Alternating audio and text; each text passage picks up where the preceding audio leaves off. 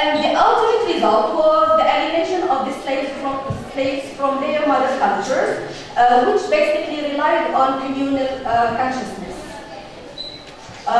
This was carried out by means of enforcing monotheistic Christianity, which was alien to the slaves, and European languages, of course.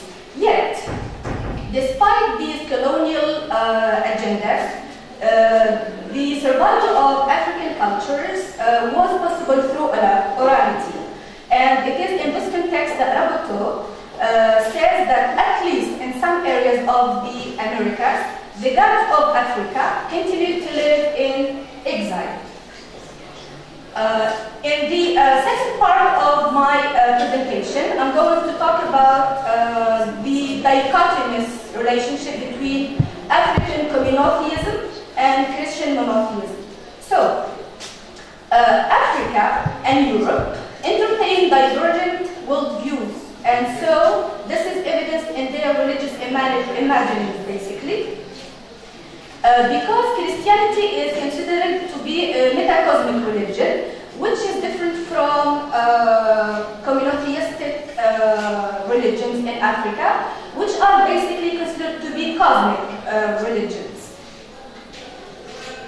When it comes to African commonotheism, which is the locus of my paper, it asserts that the divine, quote, is a community of interdependent, interrelated gods who are united by a common ontological source. And so, in African cosmology, there is no hierarchy. Everyone, all of the gods are equal, and they have this relationship of interdependence.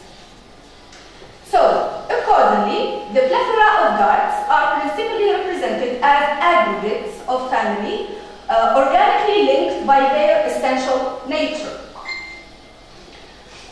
This defines the absence of hierarchies as a pivotal characteristic of African commonotheism. And of course, it is this very characteristic that is absent in Christian monotheism. Because Christian monotheism advocates the belief in one God, one faith, one baptism, one Lord, one Catholic Church, and this is how one would express the hierarchical series on which the Catholic Unitarian ideology is based. And of course, this hierarchy contributed to the feelings of superiority and the exclusivist approach that the colonials adopted in their, let's say, encounters with the other. And so they excluded the other's religious beliefs and their divinity.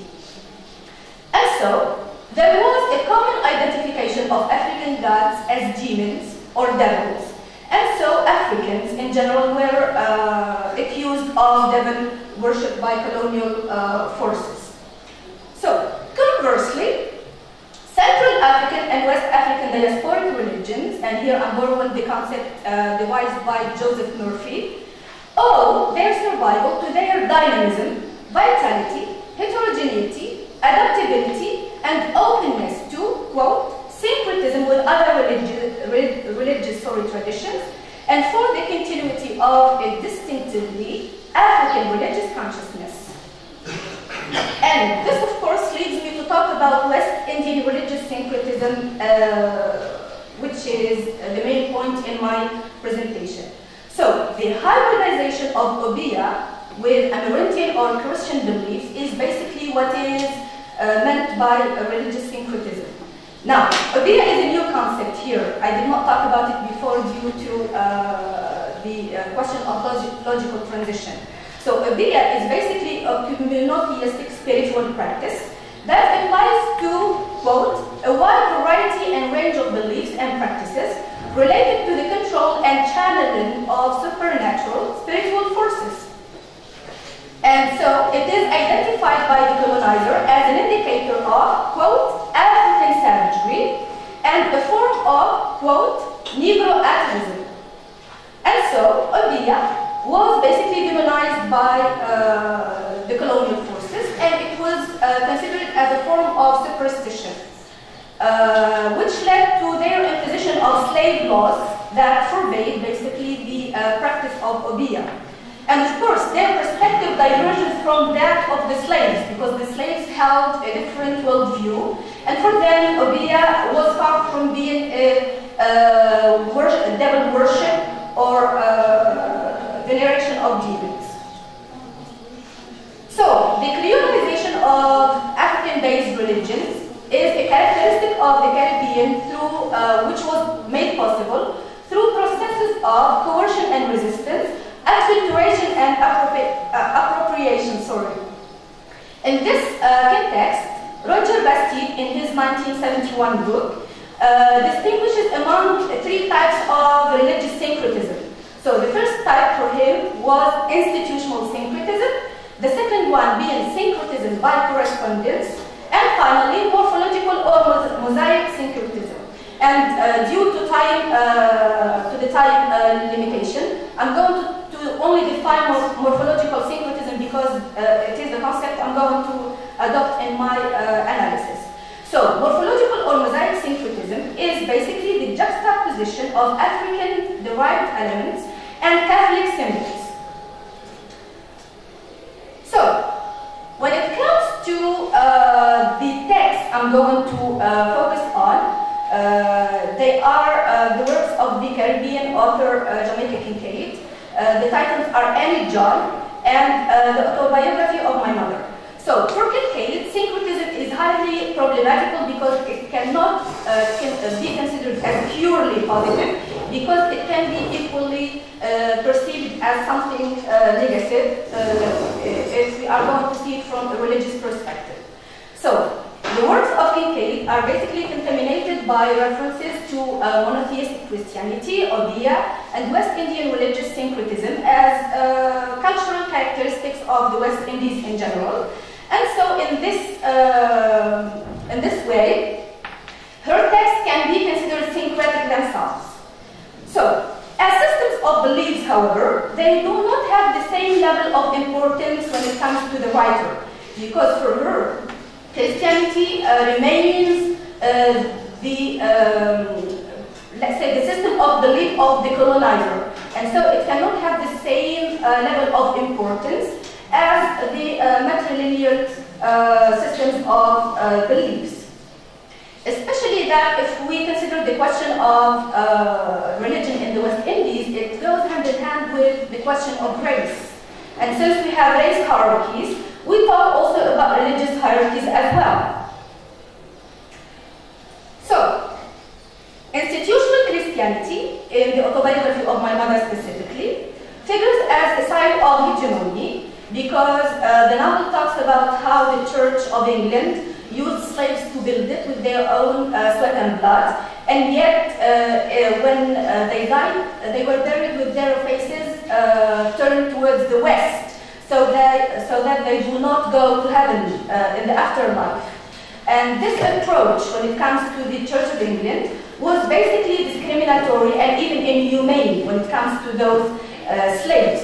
For this reason, it is considered to have a jeopardizing impact on the West Indian subjectivity because it functions to dehumanize it, according to Kincaid again.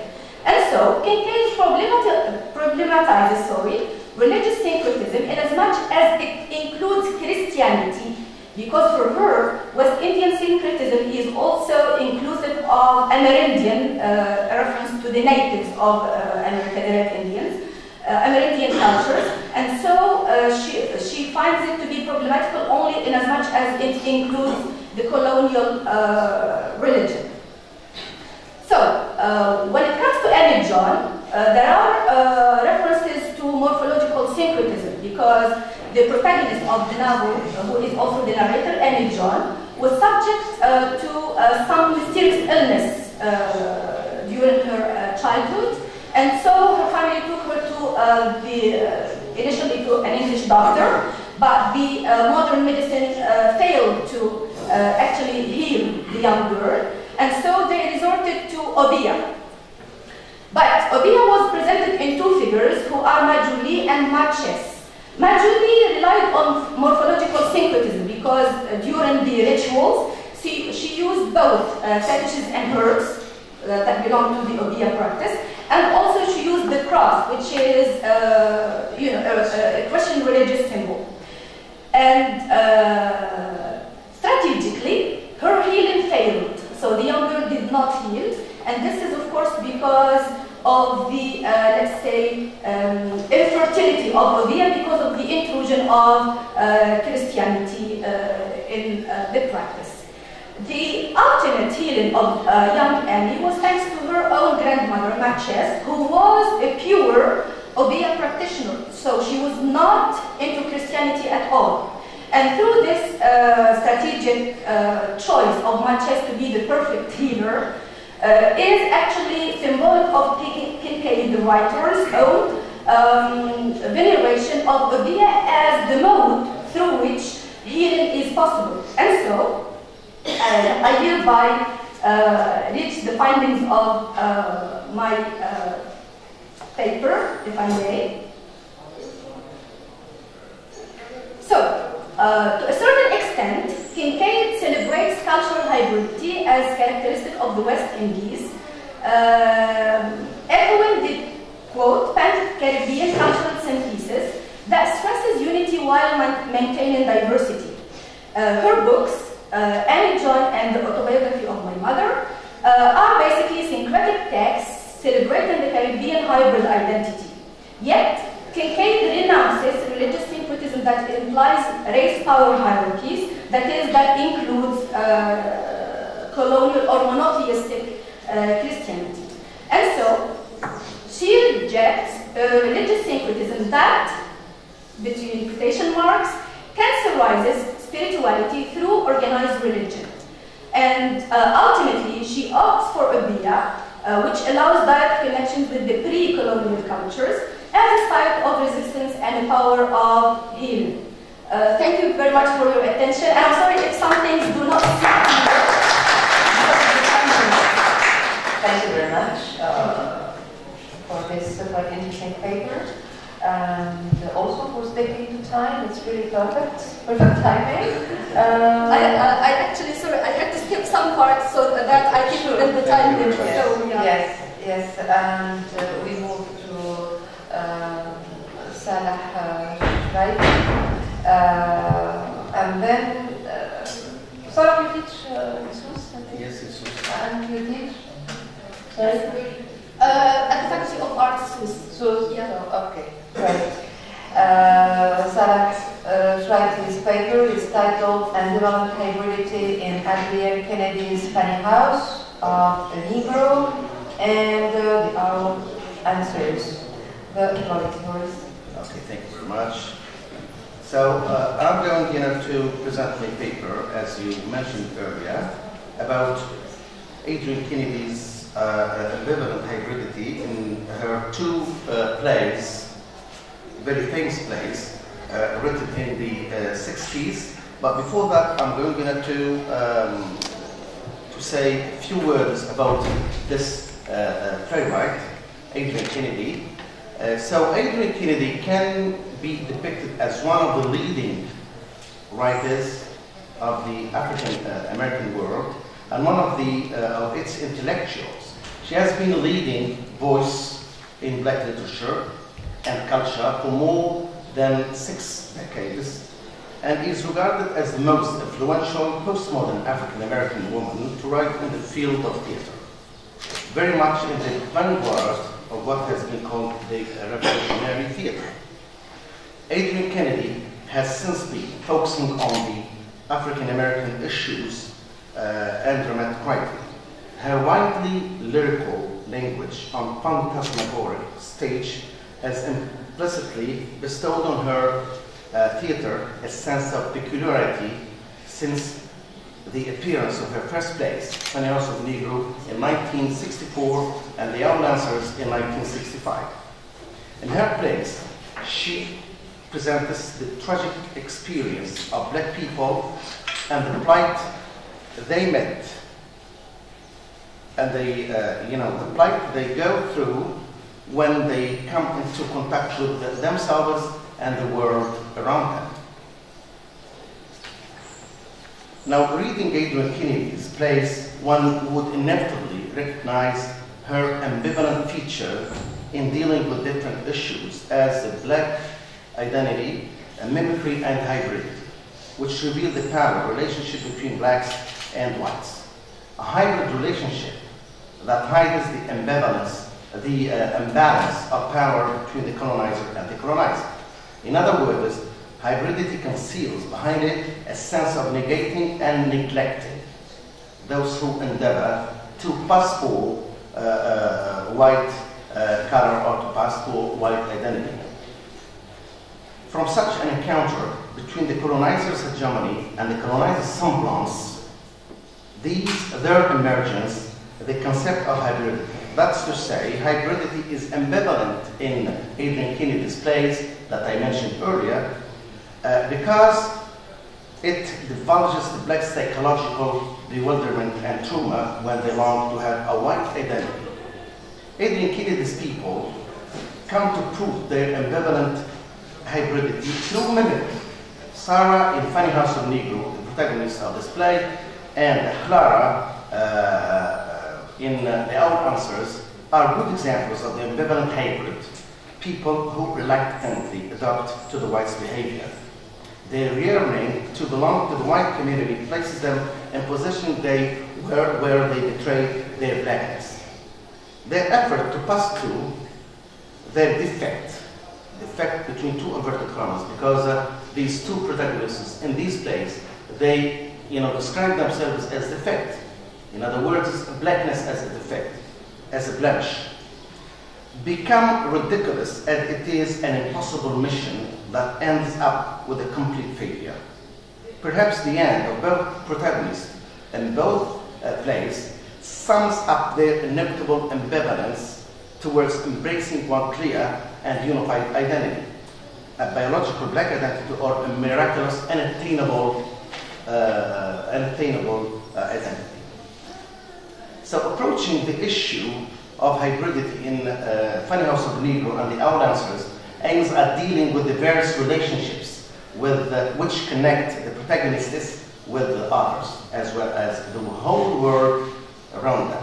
Actually, because they are dramatically and artistically placed in the center, the protagonists are tragically and psychologically relocated in the periphery. This shows the profound psychological uncertainty of their relationship with themselves and the white world, which represents the crux of their identity. And their bewildered journey towards constructing a hybrid identity, Sarah in Funny House of Negro and her soul sister Clara in The Owl Answers are split into different selves. Each one represents a specific ideology. The Black Sarah, or as in these plays, are named the Negro people or the Negro Sarah, seeks refuge in historical as well as religious people or religious outlets that construct her hybrid character. She, for example, identifies herself with the royal family characters, as, for example, Queen Victoria, the Duchess of Habsburg, and also the religious character, Jesus, and also the black leader of the previous Congo, the previous Zaire, and Congo now, Patrice Lumumba. That would, these opposed as they are, these people built her hybrid identity. That would later anticipate the failure to acquire very clear identity. Likewise, Clara's hybrid identity appears ambiguous and unclear, yet ambivalent. She belongs to an English white father and a black woman. Though this miscegenation, Clara is excluded from and rejected by the white world to which she may belong to.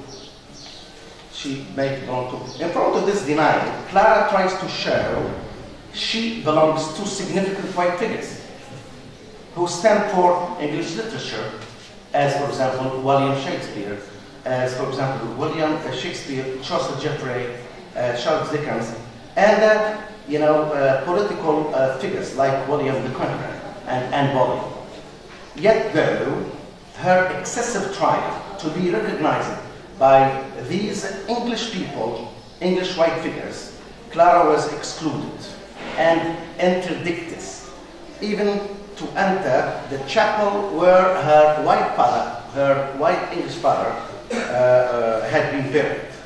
I quote from these white people that she longs to assimilate.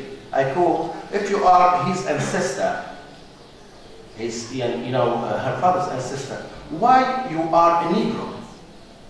In this context, I'd like, to mention, and whenever I reach this stage, I always, remember Homi Baba's, words when he said that to be Anglicized is emphatically not only English.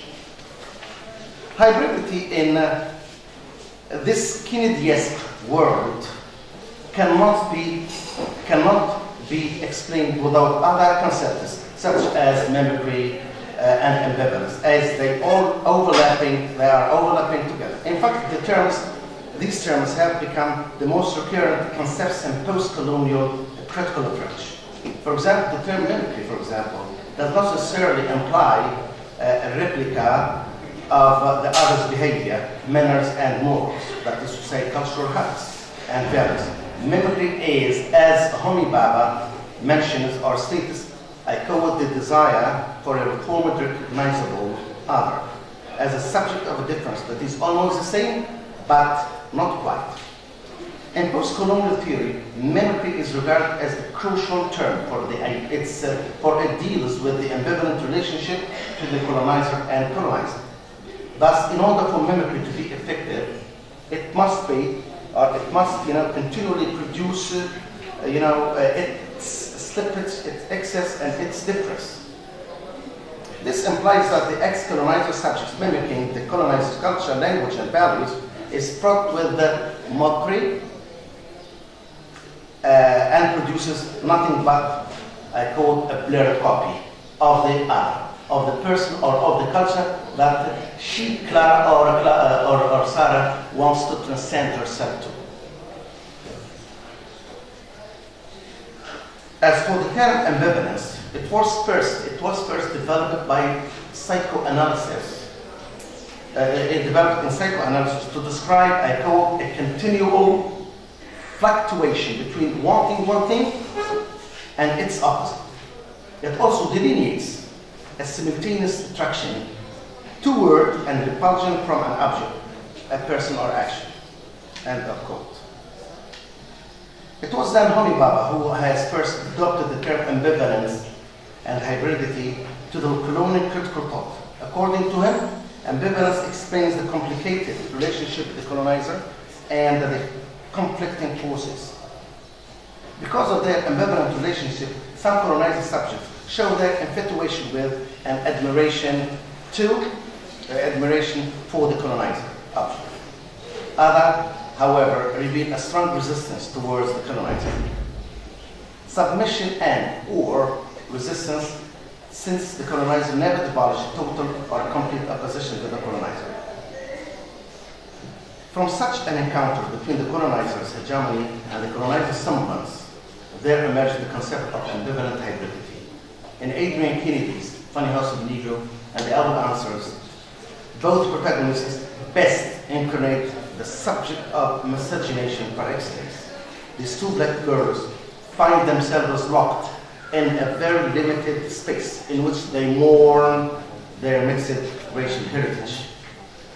This tragically reveals their psychological dividedness and bewilderment and loss. They really live a true crisis of identity, which appears to be the aftermath of their ambivalent hybridity of the white culture by either internalizing its values or declining it and return to embrace their African roots. They are really in a crisis of identification. Shall I see? 5 minutes? Okay. Now I will move, to something else.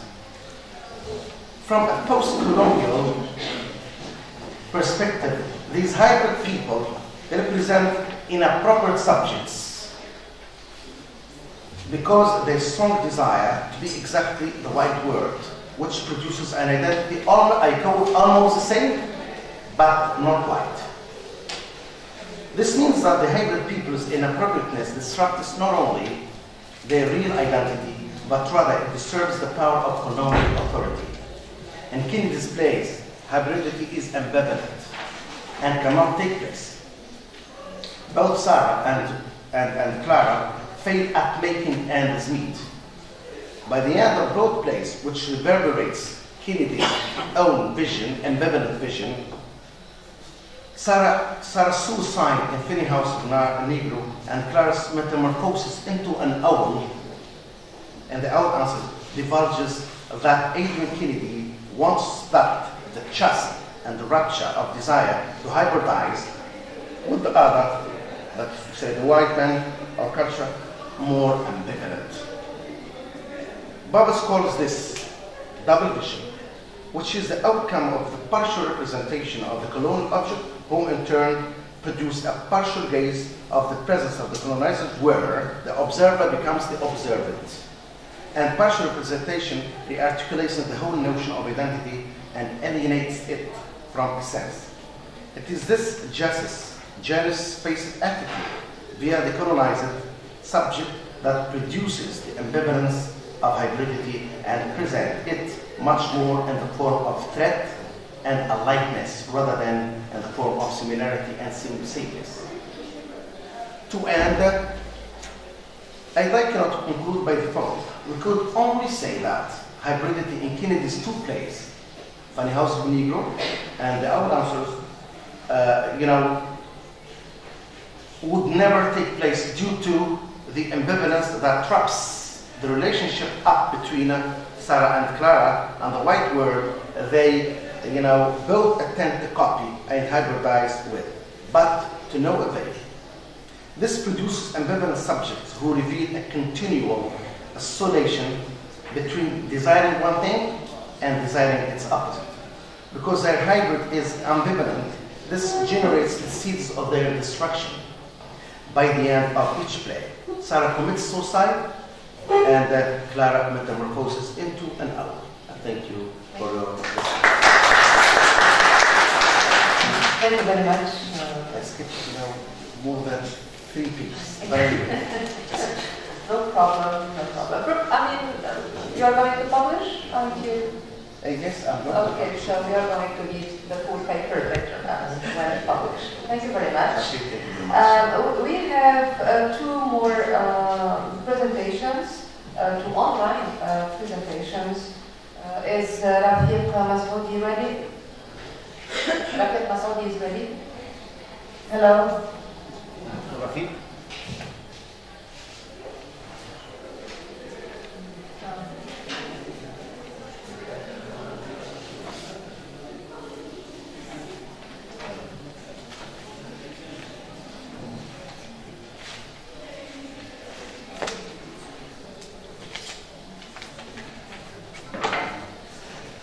Are you there, Dr. Rafiq? Oh, he is there, but there is no sound. Oh, second. There's a problem here. Yes. Sound.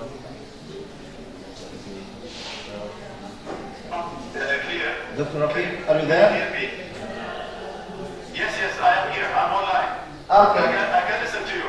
Okay, we cannot see him. I will. Okay. Hello, Dr. Rafiq Masoudi. Then Rafiq Masoudi is going to present his paper online from Algeria. The title of his paper, Mestizo Identity in the Poetry of Pablo Neruda. Please, Dr. Masoudi, you have 15 minutes to present your paper, and the floor is yours. Go ahead, please.